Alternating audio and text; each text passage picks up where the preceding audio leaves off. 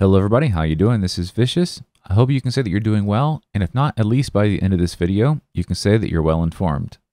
So what we're going to be doing today is focusing on the initial configuration of an Aruba S2500 switch. This is a full-blown tutorial video and also part of our vlog series about upgrading the home network to 10 gigabits on the cheap.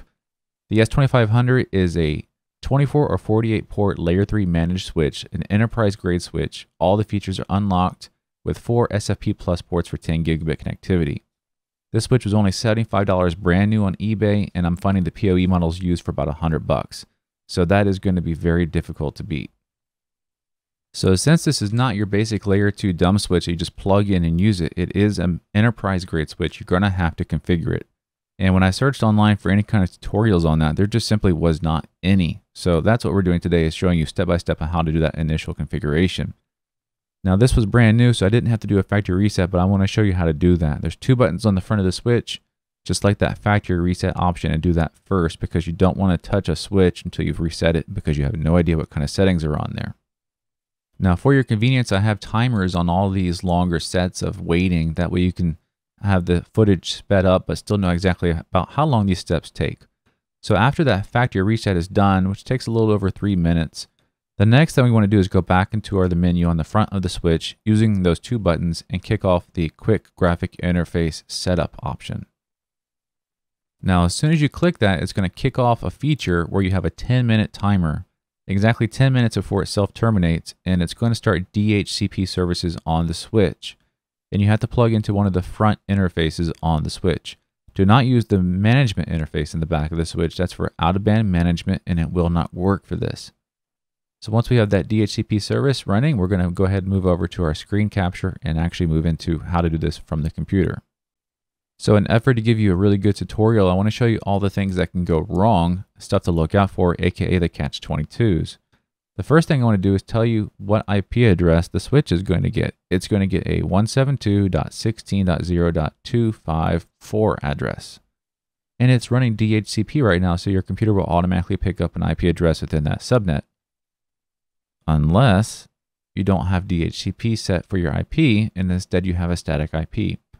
So you'll need to go into your Ethernet adapter properties and change your IPv4 address to either be DHCP or give yourself a new static IP within that subnet. Now remember, if you don't get a brand new IP address right away, this is a good time to make use of your command prompt and use the ipconfig/release and the ipconfig/renew. And that'll pull the new IP address right away for you. Now moving on to the next catch-22 that I had to suffer through, it's going to be the fact that this was an older switch because it was the original firmware. And even though I was able to communicate with the management interface, I wasn't able to actually reach the web graphic interface and configure it. I tried Firefox, I tried Chrome, I tried Internet Explorer. None of them were working quite right. I just couldn't actually see anything to change. It ended up being the solution to have it fixed for me was using Internet Explorer and enabling the compatibility view. Once I did that, I was able to get in there and actually start making my configurations. So that was the browser I had to use with the original old firmware. Now, after I updated the firmware, it was just the opposite. Compatibility view with IE no longer works and anything else does. So Firefox, Chrome, and IE without compatibility view actually work. Now, once you're in, you can see our basic configurations are here. We need to set our password for the administrator. We need to set a password for the enable mode, which is where your advanced configuration happens. We want to set our time, and time is very important when it comes to authentication. And then here on the next page, we have to set the interfaces that are going to be in either upstream or normal. DHCP or static IP. Of course, you want a static IP for this. So this is going to be your management IP. So I'm setting 234 for our management IP, our subnet mask, our default gateway. Out-of-band management is that management port on the back. We don't have to set up an IP address for it. So I will skip it at this time, and we do not have to assign any upstream ports, even though it warns us against it. The upstream port is going to create a trunk port for you, and we can do that later during manual configuration. So before we move on and actually commit these changes, the next thing I want to do real quick is just show you how to bypass the HTTPS errors that you get for having an invalid certificate on each of the browsers. So we already showed how to do the one on Firefox. I'm also going to show you how to do this with Chrome. And lastly, I'm going to show you how to go into IE and either enable or disable the compatibility view. So while I'll show you some of those basics on screen, let's talk about a little bit of the why behind the purchase. The price and the performance are always where I go. So the price and performance of the S2500 switches is unbeatable. But what was the closest competitor? That would be the Mikrotik switches, those cloud switches from Mikrotik, about $130 brand new.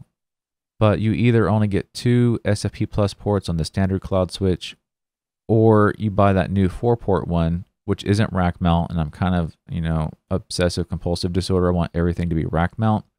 And then you only have those 4 SFP Plus ports, and you don't have any real uplinks for your gigabit. So you still have to run 2 switches. Just one of these switches can completely do everything for your network. You have your 4 SFP Plus ports for your networking on your high-speed side, and then you have your 48 or 24 ports left over for all your standard stuff, so you don't have to worry about running 2 switches and then uplinking them together.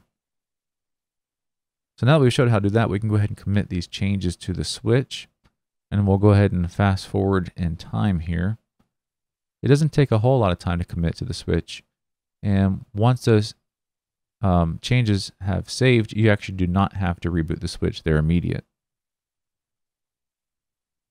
So let's talk about the very next catch-22 you're going to come up across. You'll probably figure this out, but just in case you're going to get stuck here, let me tell you what's going to happen. You were in the quick configuration mode and the switch turned into a DHCP server and gave you an IP address. You just configured the switch and it's no longer in that mode, and it now has a new IP address, which means your computer is not going to be able to connect to it. If you try to reach that new management IP you gave it, you're going to fail to have communication because now you're no longer on the right subnet. And this time you can't use DHCP to magically get the right one because there's no DHCP services running. So you're going to have to manually go in and change your Ethernet adapter and give yourself a static IP in the right range. So the good news is, if you're still with me at this point, you're pretty much halfway there, actually almost all the way there as far as configuring the basics on the switch. With just a factory reset, you could have done a layer 2 dumb switch and just plugged it in and started using it, but you had to go through these steps to at least get your management interface and get in there and manage it. If you bought the switch because you want 4 10 gigabit ports, you actually have to do this because those 4 gigabit ports, only 2 of them are switching ports. The other 2 are stacking ports. And if you don't get into the management interface and then into the CLI, you actually cannot disable those stacking ports and turn them into Ethernet ports. The other thing, of course, we're going to cover in this tutorial is upgrading the firmware. So I have already updated it once, but I'm going to show you where to download it from and how to apply it as well.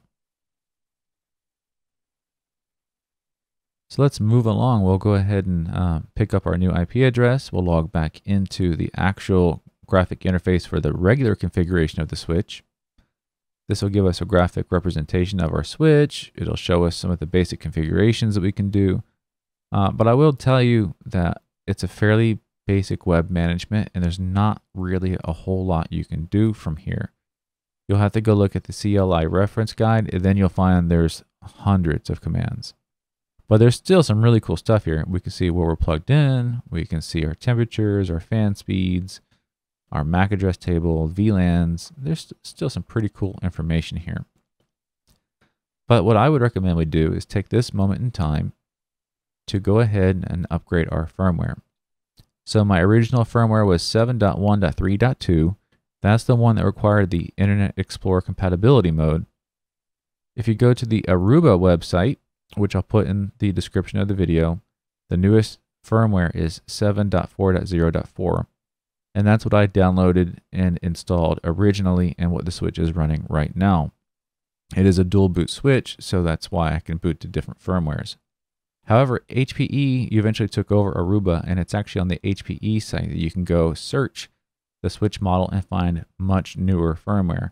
It's actually very, very current all the way up to the later half of 2018 and still coming out with new firmware. Now for the HPE website, you don't have to have a licensing or anything to download this, unlike a lot of the stuff I do at work. but you do have to have an account to download it. So you will have to register for an account to download that firmware. Maybe I'll find a place where I can upload it for you guys to download it a little bit easier. And we can really easily update the firmware here through the web interface. Now this one is going to take a while. It takes a while to upload that image to the switch. It takes a while to flash it, and unlike committing the original configuration settings, it does require a reboot after that.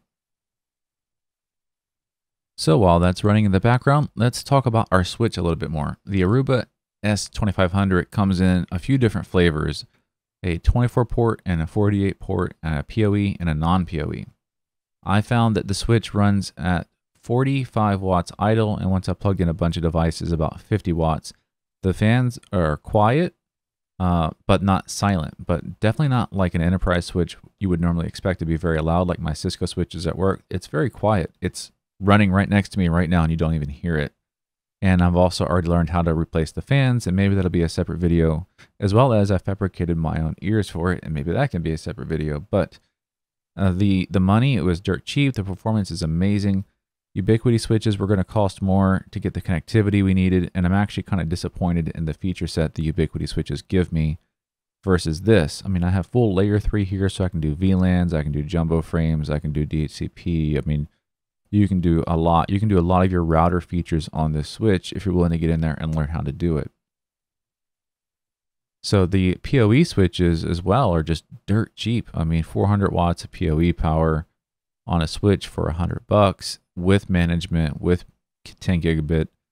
So that's why these are going to be what I chose for the 10 gigabit build out, and why I'm going to be recommending to you why you can still get them cheap, because I'm sure once it catches on and the eBay stock starts to dwindle, the prices are going to go up, or they're going to be hard to get. The very next best choice I can say to come up with would be the Mikrotik switches for home stuff. They're not enterprise grade, however, and they don't have nearly the amount of power and oomph behind these kind of switches, but they're going to be quieter and use a little bit less power, so that's an option for you as well. So here we are back in real time. We can see the switch has come back up. My pings have started to come through, and that should give us the ability to log back into our web interface.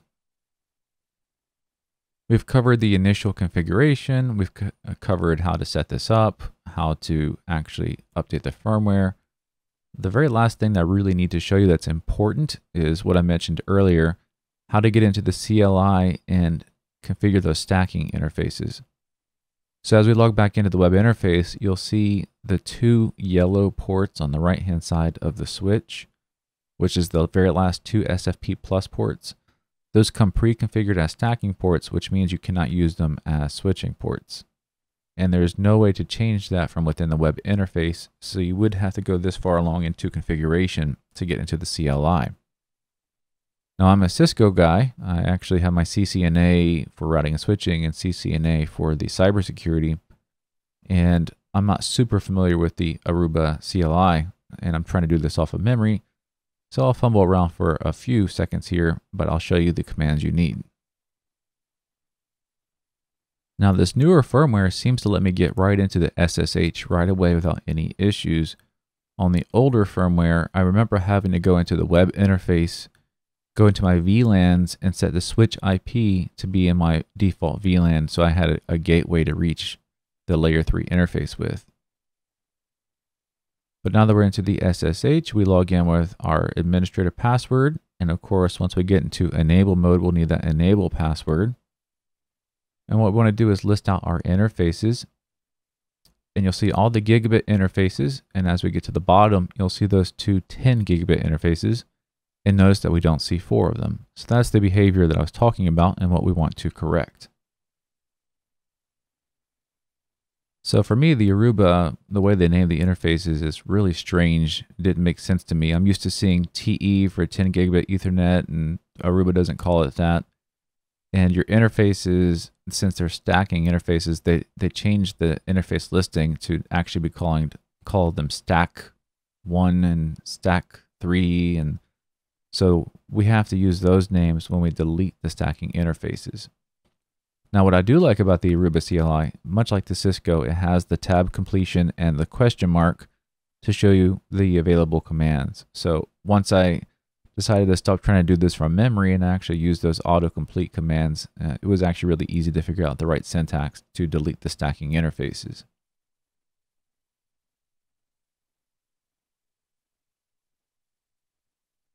And once you delete the stacking interfaces, that's it. They're automatically put back into a regular switch port access mode.